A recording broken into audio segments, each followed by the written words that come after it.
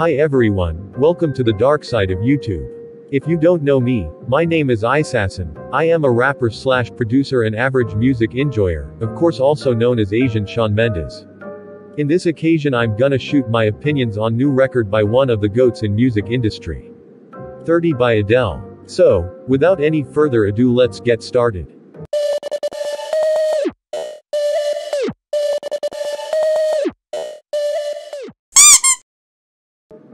Adele should put a warning label on this album to let people know the emotional rollercoaster ride that they are about to go on. Easy on Me. This song already has over 200 million listens on Spotify. I am responsible for like half of them. When Adele dropped this song as a preview for the album, it felt like the world had a unanimous breakdown. Everyone I knew was posting on Instagram about how the song was in no way going easy on them. Easy on Me has been topping charts for weeks now, and there is a reason for that. It is perfect. Oh my god. Did Adele make a perfect rebound song? I'm pretty sure the answer is yes. Honestly, the song is a great mix of emotional and pure feel-good vibes. All Adele wants is to have fun, and that's all you will have listening to this track.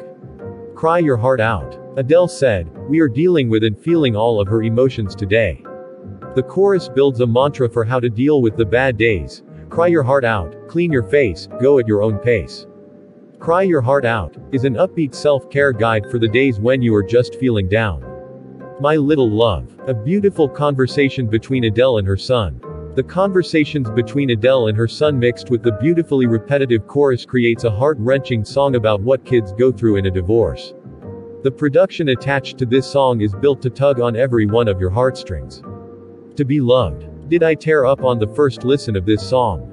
Yes, I did. Adele pours her heart into this masterpiece about self-love and self-awareness. You will feel every ounce of emotion she brings to the creation of To Be Loved. The pain and the strength are heard in every note and every voice crack. If you've never been through a divorce or a major breakup, or haven't been through one in a while, you will feel like you're going through one listening to this album. Adele constructed an emotional rollercoaster ride with this album. 30 will have you going from dancing to tearing up from song to song. I love that we are starting to get 6+ minute songs. Not just from Adele, but artists in general. Adele's use of 6+ minute songs doesn't feel dragged out or boring. Each song feels like it has intention and purpose. The production of the album is classic Adele, which is beautiful production. The last 3 songs being put back to back almost feels illegal with how well they complement each other. Every part of this album feels deliberate. Whether you are one of Adele's biggest fans or not, 30 is well worth the listen.